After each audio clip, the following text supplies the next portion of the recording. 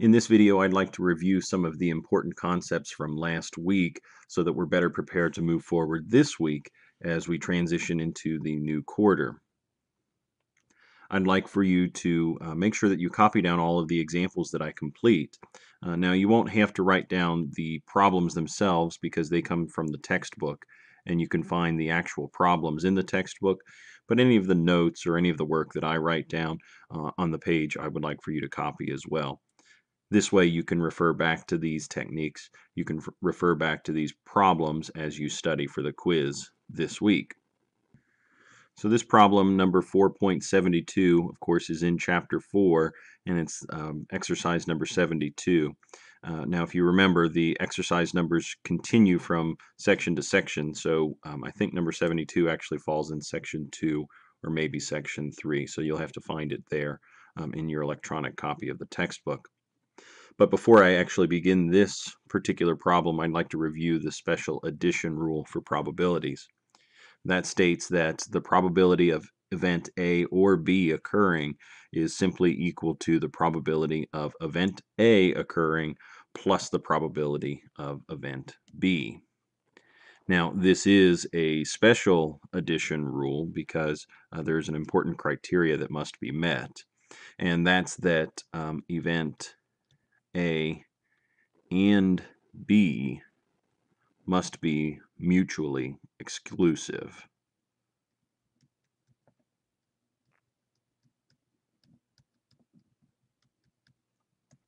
So as long as event A and B cannot happen at the same time,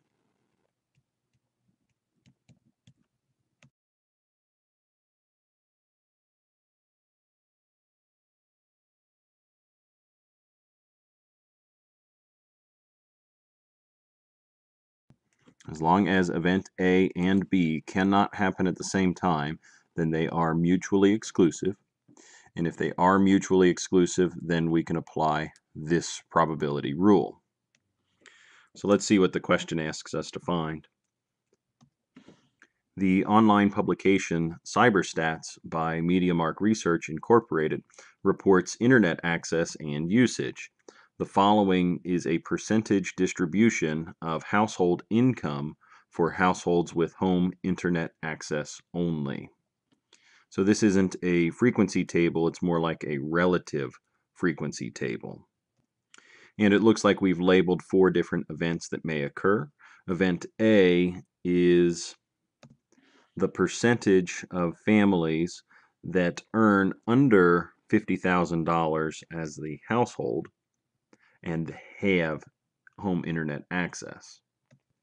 So again, those that have home internet access, 47.5% of those with home internet access only have a household income, combined income of under $50,000.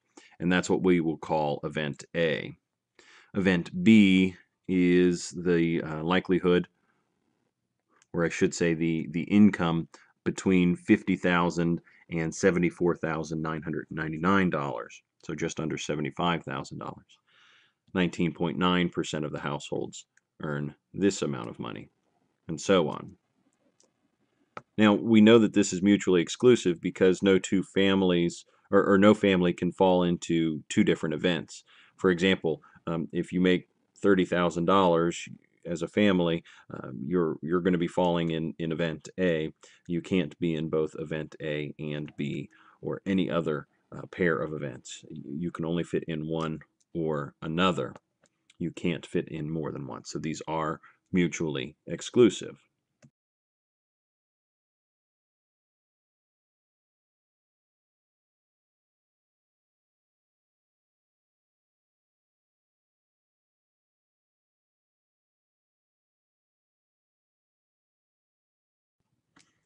Suppose that a household with home internet access is selected at random. Let A denote the event of the household has an income under 50,000, so on and so forth. This is them describing the events again. We need to apply the special addition rule to find the probability that the household obtained has an income under $75,000 for part A. $50,000 or above for Part B, and Part C between $50,000 and $149,999 inclusive. Well, again, since we're using the special addition rule, we recognize we are working with mutually exclusive events, and that states that the probability of one event or another occurring is simply equal to the sum of these events. So we don't typically think about this rule all the time when we apply it. Sometimes we just move forward and use it. So if I need to know what's the probability that I pick a family whose income is under $75,000, well, most of us would immediately recognize that if they earn under $75,000, they're either in event B or they are in event A. And we could simply add those together. But I'd like to write out our solution this time using that special addition rule, since the instructions asked us to do so. So we are definitely working with event A and B, so the special addition rule will be used exactly as it's written. So for part A, I would write a solution like this. The probability of event A or B occurring is equal to the probability of event A plus the probability of event B occurring. Now, this is what we're looking for. We don't know the probability of event A or B right now, but we can find it because we do know what the probability of event A is. That's this 0.475. And we do know what probability of B is. That's this one, the 0.199. Notice I'm not using the percentages here. I'm using the probabilities that are equivalent to those percentages. And the sum of these two comes out to 0.674. We could check that with a calculator if we needed to. But the probability that someone earns, or I'm sorry, that a family earns under $75,000 is 0.674, or about 67%. We will again use this probability to answer part B. What's the probability of earning $50,000 or above? This time we have 3 parts to it rather than just 2. And that's okay because the special probability rule can be combined with more than 2 parts. So if I were writing this out using probability notation, it might look something like this. Probability of A, I'm sorry, we're not using A because A is not in this range, but probability of B or C or D occurring, because again we're talking about B, C, or D. These are all of the income ranges that are greater than $50,000. Since these are mutually exclusive, we can simply add them together. Probability of B plus the probability of C plus the probability of D. So the probability of B, well, we know that from the last problem, is 0.199. The probability of C is 0.247. And the probability of D looked like it was 0.079. Be sure that you are rewriting your percentages as decimals very carefully. So I'll bring up a calculator in view this time to complete this work. We want 0.199 plus 0.247 plus 0.079, and that sum is 0.525. So the probability that a family earns $50,000 or more is the probability of event B or C or D occurring, and that is 0.525. And lastly, between 50,000 and 149,000 inclusive, Well, this time we're only looking at event B or C. So what are the chances that I pick a family that falls in event B or C? So it might look this way when we write it up. Probability of B or C is equal to the probability of B plus the probability of C, since these are mutually exclusive. And probability of B was 0.199. Probability of C was 0.247. And that sums to 0.446, I believe.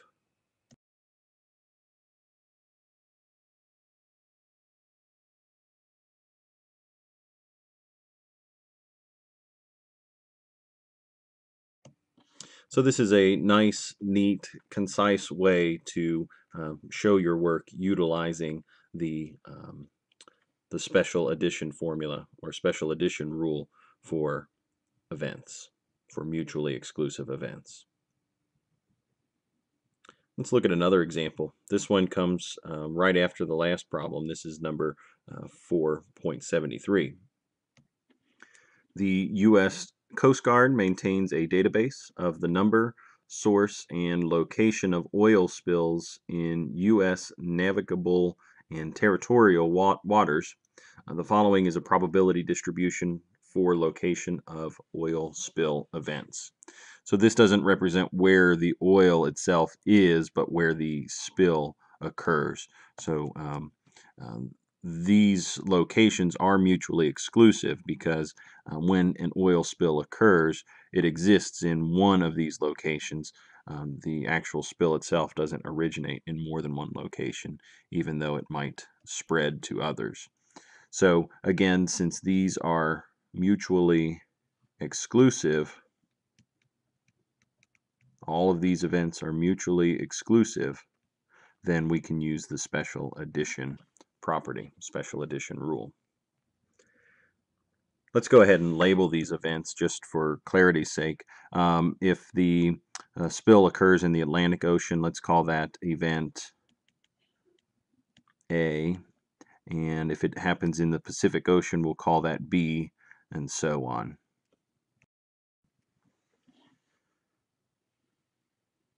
So the instructions tell us to apply the special addition rule to find the percentage of oil spills in U.S. navigable and territorial waters that occur in an ocean. So all of those events that occur in an ocean, well, there we go. We've got the Atlantic Ocean, Pacific Ocean, and that's it. Gulf of Mexico, Great Lakes, other lakes, rivers and canals, bays and sounds, harbors, and others. So these are the only two events that include an ocean. So those are events A and B. So using the special addition rule, it might look something like this. The probability that a spill occurs in either A or B, the Atlantic or Pacific Ocean, well, that's equal to the probability of A plus the probability of B, since these are mutually exclusive events. So in this case, A is 0.008, and event B has a probability of 0.037. And we can add those two together, and that results in 0.045. Probability of event A or B, also known as a spill in either the Atlantic or Pacific Ocean, is 0.045, about a 4.5% chance. Part B, the probability that an oil spill will occur in a lake or a harbor. So this time lakes are event D, E, or H. And if we were to write this out, it might look something like this. The probability of event D or, now I forget the other two, let me double check them. D, E, or H. D or E or H. So the probability that a spill occurs in either of those locations is simply equal to the sum of each of those probabilities. Probability of it happening at location D plus the probability of it occurring in location E plus the probability of the oil spill occurring in event H. So for D we have 0, 2, 0. For E we had 0.002. And for H we have 0.161. So these three summed together, 0.020 plus 0.002 plus 0.161 equals 0.183. So the probability that a spill occurs in a lake or a harbor is equal to 0.183, or approximately an 18.3% chance. Let's answer this last one. What's the probability that they do not occur in a lake, ocean, river, or canal? So not a lake, river, ocean, or canal. If it were me, I would probably identify those events that do fall in a lake, river, ocean, or canal. So lake, river, ocean, or canal, that's what we're looking for. Here's an ocean, here's another ocean, lakes, rivers, canals. I think that about does it. Lakes, rivers, canals, ocean. Okay, we've got all of those highlighted. So if we were to add these values together, it would show the probability or likelihood of a spill occurring in these locations, but I want the probability of the event occurring in not these locations. So instead, I'm going to look at those that didn't fall into this highlighted region. So we're now looking at C, G, H, and I. So part C can be answered by finding the probability of C or G or H or I occurring. And again, since these are mutually exclusive events, we can sum together all of their probabilities.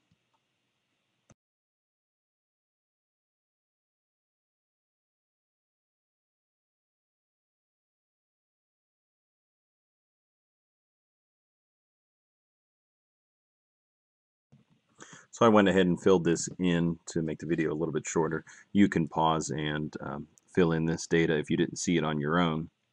But what we have here is the probability of a spill occurring not in a lake, ocean, river, or canal, and that comes out to be a probability of 0.567, or approximately 56.7% chance. Now I'm going to stop this video here because this concludes our practice with the special edition rule. There will be another video that picks up in just a moment, so please make sure that you watch it and copy the examples from it as well.